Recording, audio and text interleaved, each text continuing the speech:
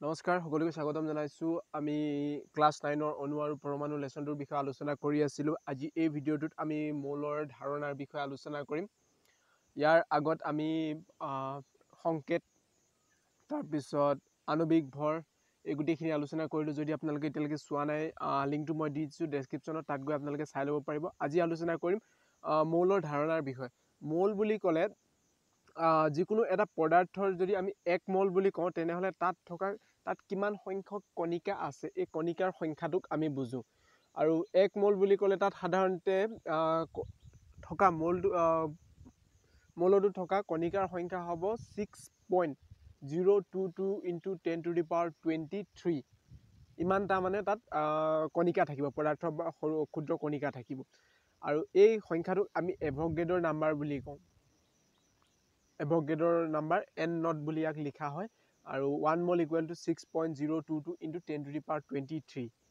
যিকোনো মানে পদাৰ্থ ধৰি লওক কাৰ্বনে হওক অক্সিজেনে হওক নাইট্ৰজেনে হওক আমি যদি 1 mol বুলি কওঁ তেনে 1 moলত থাকিব 6.022 into 10 to the power 23 টা কণিকা থাকিব তাৰ পিছত মলৰ লগত আৰু এটা আছে মলাৰ ভৰটো কি হয় পদাৰ্থ এটাৰ 1 মল ভৰক আমি যদি গ্ৰামত যেটো আমি আণবিক ভৰ উলিয়াইছিলো সেই আণবিক ভৰটো আমি কি কৰো ইউত লিখো এককটো আমি ইউ লিখো যে সেই আণবিক ভৰটো যদি আমি গ্ৰামত লিখো তাক আমি মলাৰ ভৰ বুলি ক'ব পাৰো বা জি লিখিম মানে ইউ ঠাইত আমি জি লিখিম বাকিখিনি একেই আমি দুটামান উদাহৰণ কৰি চাওঁ উদাহৰণ কৰি চালে বুজিবলৈ সহজ হ'ব আৰু উদাহৰণৰ লগতে অনুশীলনীত যিকিটা প্ৰশ্ন আছে আগৰ ভিডিঅ' কিটাত কৰা নাই বা বাকি থাকি গৈছে এই প্ৰশ্নকিটাও আলোচনা কৰিম তো প্ৰথমতে আমি চাই লওঁ যে মলৰ সংখ্যাটোক আমি এনৰ দ্বাৰা বুজাওঁ 1 মল 2 মল যদি আমি কওঁ তেনেহলে তাক আমি এনৰ দ্বাৰা লিখিম তাৰ পিছত মলৰ সংখ্যাটো আমি দুটা উপায়েৰে উলিয়াব পাৰো যদি ভৰৰ কথা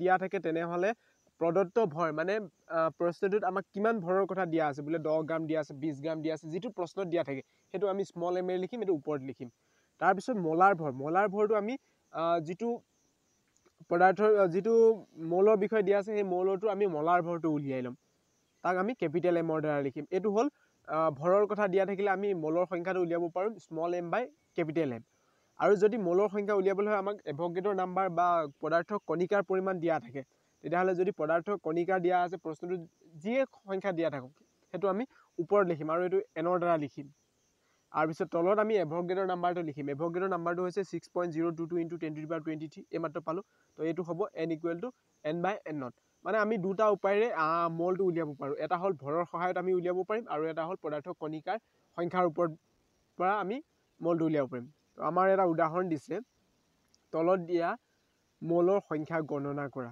মলৰ সংখ্যা উলিয়াবলৈ কৈছে এক নম্বৰ দিছে 52 গ্ৰাম হিলিয়ামত মানে ইয়াত আমাক ভৰ দিছে এই ভৰৰ পৰা আমি মল উলিয়াব লাগে তাৰ পিছত দুই নম্বৰটো দিছে 12.044 into 10 to the power 23 টা পৰমাণুত ইয়াত সংখ্যাৰ পৰা আমি মললৈ উলিয়াব কৈছে দুইটাকে আমি মল উলিয়াব লাগে কিন্তু এটাক আমি ভৰৰ পৰা উলিয়াব লাগে আৰু এটা ভৰৰ কথা দিয়া আছে আৰু এটাত আমাক দিয়া আছে পদাৰ্থৰ কণিকাৰ সংখ্যাৰ কথা তো আমাৰ হিলিয়ামৰ পাৰমাণবিক ভৰ 4 হয় আৰু যদি হিলিয়ামৰ তেল আমি মলাৰ ভৰ লিখোঁ তেলে 4 লিখিম কিন্তু জি লিখিম তাৰ পিছত আমাক ভৰ প্ৰশ্নটোত এক নম্বৰ প্ৰশ্নটোত আমাৰ ভৰৰ কথা দিয়া আছে প্ৰশ্নটোত দিয়া আছে m equal to 52 গ্ৰাম এটো স্মল m লিখিম তেতিয়াহলে ইয়াৰ পৰা আমি n equal to m by m এই সূত্ৰটোত আমি বহুৱাই দিম মলাৰ ভৰটো হল ক্যাপিটেল m আৰু প্ৰশ্নটোত দিয়া ভৰটো হল স্মল m তো 52 by 4 equal to 13 পাত এটো হল আমাৰ এক নম্বৰটো আনসাৰটো তাৰ পিছত দুই নম্বৰটো যেটো পদাৰ্থৰ কণিকাৰ সংখ্যা দিয়া আছে কণিকাটো আমাক দিয়া আছে স্মল m n লিখি লম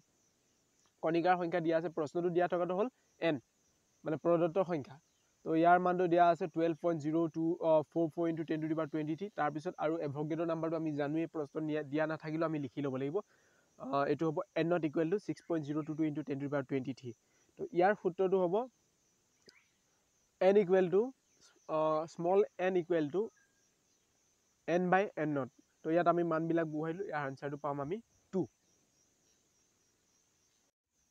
তাৰ পিছত নেক্সট আমি আৰু এটা উদাহৰণ লৈছো তলত দিয়া বোৰৰ গণনা কৰা তলত আমাক দিছে এক নম্বৰ প্ৰশ্ন দিছে 0.5 মল নাইট্ৰজেন গেছ ইয়াৰ আমাৰ মলৰ পৰা অনুৰ ভৰ উলিয়াবলৈ দিছে ওকে তো প্ৰশ্নটো দিয়া আছে মলৰ সংখ্যাটো ইয়াত দি দিছে 0.5 স্মল এনৰ মানটো দিছে 0.5 তাৰ পিছত মলাৰ ভৰ নাইট্ৰজেন গেছৰ কাৰণে মলাৰ ভৰটো আমি উলিয়াব লাগিব নাইট্ৰজেনৰ পাৰমাণৱিক ভৰ হ'ল 14। তো ইয়াত N2 নাইট্ৰজেন গেছ মানে N2 ৰ কথা কৈছে। তো 14 × 2 28 হ'ব। তো নাইট্ৰজেনৰ মলাৰ ভৰটো আমি মানে কেপিটেল এমটো উলিয়ালোঁ 28 উলিয়ালোঁ। আৰু এতিয়া স্মল এম উলিয়াব লাগে। তো স্মল এম আমি সূত্ৰটো বহুৱাই ল'লোঁ। তো আমাৰ হ'ব ইয়াৰ ভিতৰত আমাৰ ভৰটো উলিয়াব লাগে। তো ভৰ 0.5 × 28 হ'ল। আৰু আমি আনচাৰটো পালোঁ 14G। তাৰপিছত 2 নম্বৰটো দিছে 0.5 মল নাইট্ৰজেন পৰমাণু। ইয়াত মলৰ পৰা পৰমাণুৰ ভৰ উলিয়াব লাগে একেভাগে। তো ইয়াত খালি আমাৰ কি দিছে আগত দিছিলে নাইট্ৰজেন গেছ N2 আছিলে, আৰু ইয়াত আছে নাইট্ৰজেন পৰমাণু মানে অকল এনৰ কথা আছে। তো মলটো ঠিকে দিয়া আছে, N2 ঠিকে দিয়া আছে। তাৰপিছত মলাৰ ভৰটো আমাৰ ইয়াত 14 হ'ব। আৰু ইয়াৰ পৰা আমি যদি ভৰটো উলিয়াওঁ তেনেহ'লে দুইটা আমি ইনটু কৰি দিম 7 গ্ৰাম। তাৰপিছত 3 নম্বৰত দিছে 3.011 × 10⁻23 টা নাইট্ৰজেন পৰমাণুত সংখ্যাৰ পৰা আমাক ভৰ উলিয়াবলৈ দিছে। তো সংখ্যাটো লিখি ল'লোঁ N2, এনৰ মানটো আমি লিখি ল'লোঁ 3.011 × 10⁻23। এভগেড্ৰ নাম্বাৰটো আমি আকৌ লিখি ল'লোঁ 6.022 × 10⁻23। আৰু N = N/N0। তো ইয়াত আমি মানবিলাক বহুৱাই দিলোঁ। তো মানবিলাক পালোঁ আমি 0.5 টো আমি পালোঁ মল। তো আমাক মললৈ নিবলৈ কোৱা নাই, মলৰ আকৌ আমি ভৰলৈ নিব লাগিব। তো এইটো যদি আমি মল পালোঁ তেতিয়াহ'লে মলাৰ ভৰ নাইট্ৰজেন পৰমাণুৰ মলাৰ ভৰটো হ'ল 14 আৰু মলটো হ'ল 0.5। তো দুইটা আমি ইনটু কৰিলোঁ, আমি পালোঁ 7G। ইয়াৰ পিছত দিছে 6.022 × 10⁻23 টা নাইট্ৰজেন অণুৰ N2 দিছে ইয়াত। তো ইয়াতো আকৌ ভৰলৈ নিব কৈছে। প্ৰথমে সংখ্যাৰ পৰা মলটো উলিয়াই লওঁ, মলৰ পৰা আমি ভৰলৈ নিম। ইয়াত এভগেড্ৰ নাম্বাৰটো আমি লিখি ল'লোঁ 6.022 × 10⁻। আৰু প্ৰশ্নটোতো দিয়া আছে মানে যোনটো কণিকাৰ সংখ্যা দিয়া আছে। তো M = আমি N/N0 পালোঁ। তো দুইটা মান একে হ'লে তো 1 হ'ল। এইটো মানে আমি মলটো পালোঁ। মল স্মল n হ'ব লাগিছিলে দেই, এইটো ভুল হৈ গ'ল বাৰু। তো আমি এনৰ মানটো 1 পালোঁ। তাৰপিছত এতিয়া আমি এমটো উলিয়াম, ভৰটো উলিয়াবলৈ হ'লে আমাক এভগেড এইটো কি বুলি কয় মলাৰ ভৰ লাগিব। নাইট্ৰজেনৰ মলাৰ ভৰটো হ'ব 28। তো দুইটা ইনটু কৰিলোঁ, আমি 28 পালোঁ 28G। সহজ, বেছি টান নহয়। তাৰপিছত এইটো আমি প্ৰশ্নাৱলীৰ পৰা লৈছোঁ মলাৰ ভৰ গণনা কৰা। ইথাইনৰ দিছে C2H2। তো ইয়াৰ আমি মলাৰ ভৰ একেই, আণৱিক ভৰ আমি আগতে যেনেকৈ কৰিছিলোঁ তেনেধৰণে একেই হ'ব। খালি আমি ইয়াত এককটো G বা গ্ৰাম লিখিম বা গ্ৰাম পাৰ মল লিখিম, মানে 1 মলত কিমান গ্ৰাম হ'ব মানে। তো প্ৰথমে কাৰ্বন দুটা আছে কাৰণে কাৰ্বনৰ পাৰমাণৱিক ভৰটো হ'ল 12। তাৰপিছত হাইড্ৰজেনৰ 1 দুটা আছে কাৰণে দুটা পূৰণ কৰি প্লাছ কৰি দিছোঁ 26। তাৰপিছত ছালফাৰ অণু SH, ছালফাৰৰ কাৰণে পাৰমাণৱিক ভৰ হ'ল 32।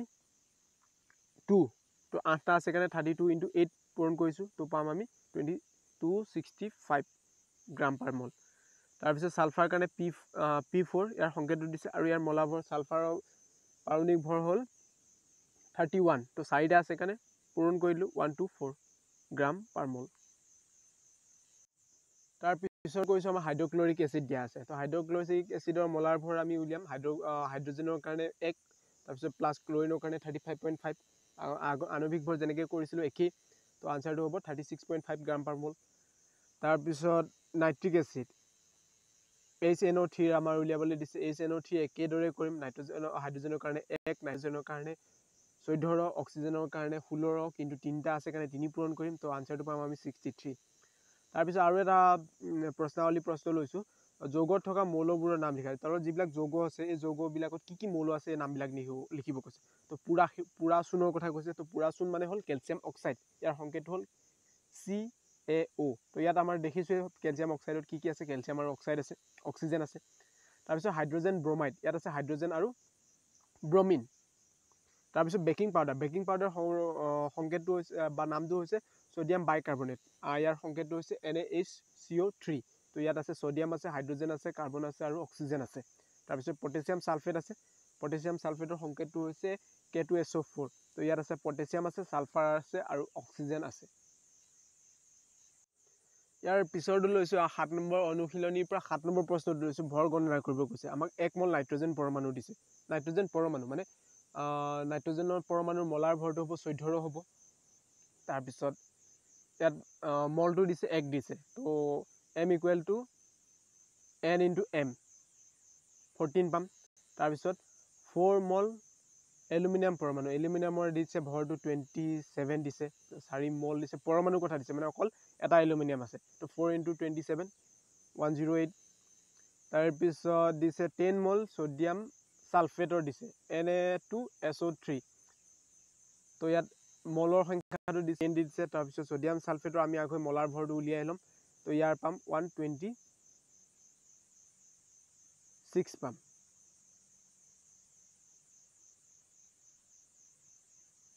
ইয়াত আৰু এটা বস্তু থাকি গ'ল তাৰপিছত আমি ইয়াক যেতিয়া ভৰলে নিম ভৰলে নিউতে এই 10ৰ লগত আমি 126 টো আমি ইনটু কৰিব লাগিব এটা আপোনালোকে নিজে কৰি ল'ব একেবাৰে সহজ তাৰপিছত 8 নম্বৰ প্ৰশ্ন দিছে মললৈ পৰিৱৰ্তন কৰা 12 গ্ৰাম অক্সিজেন গেছৰ কথা কৈছে O2 তো ভৰটো আমাক দিছে 12 গ্ৰাম দিছে স্মল m টো দিছে 12 গ্ৰাম তাৰপিছত অক্সিজেনৰ মলাৰ ভৰ হ'ব 32 হ'ব তো n ইকুৱেল টু আমি পাম 0.375 মল তাৰপিছতো দিছে 20 গ্ৰাম পানী তো ভৰটো দি দিছে 20 গ্ৰাম তাৰপিছত পানীৰ মলাৰ ভৰটো আমি জানোৱে 18 হয় তাৰপিছত ইয়াৰ পৰা আমি মলটো উলিয়াব পাৰোঁ n ইকুৱেল টু 20/18 1.11 মল তাৰপিছত দিছে 22 গ্ৰাম কাৰ্বন ডাই অক্সাইড ইয়াত ভৰটো দিছে 22 গ্ৰাম তাৰপিছত কাৰ্বন ডাই অক্সাইডৰ মলাৰ ভৰটো আমি উলিয়াই ল'ম 44 হ'ব আৰু ইয়াৰ পৰা আমি যেতিয়া মলটো উলিয়াম তেতিয়াহ'লে হ'ব 0.5 পাম আমি মাত্ৰ আমি উলিয়াই পেলাই সূত্ৰবিলাকত অকল বহুৱাই দিছোঁ জাষ্ট একেবাৰে সহজ তাৰপিছত 9 নম্বৰ প্ৰশ্নটো লৈছোঁ ইয়াত দিছে ভৰ কিমান সুধিছে তো ভৰ আমাক সুধিছে প্ৰশ্নটো দিছে 0.2 মল ইয়াত মলটো দি দিছে মানে n টো দি দিছে তাৰপিছত অক্সিজেন পৰমাণুৰ কথা কৈছে পৰমাণুৰ মলাৰ ভৰ হ'ব 16 তো আমি ভৰটো উলিয়াম 0.2 ইনটু 16 আনসাৰটো পাম 3.2 গ্ৰাম তাৰপিছত 0.5 মল H2O পানীৰ অনুৰ ভৰ সুধিছে তো আমাক মলটো দি দিছে তাৰপিছত পানীৰ মলাৰ ভৰটো আমি আগতে বাৰে বাৰে উলিয়াই আহিছোঁ পানীৰ মলাৰ ভৰ 18 হ'ব তো দুইটা ইনটু কৰি দিম আমি 9 গ্ৰাম পাম তো এইখিনি আছিলে এই পাৰ্টটো গোটেইখিনি শেষ হৈছে যদি কিবা থাকি গৈছে আপোনালোকে কমেণ্ট কৰি জনাব ভিডিঅ'টো ভাল লাগিলে লাইক কৰক শ্বেয়াৰ কৰক ধন্যবাদ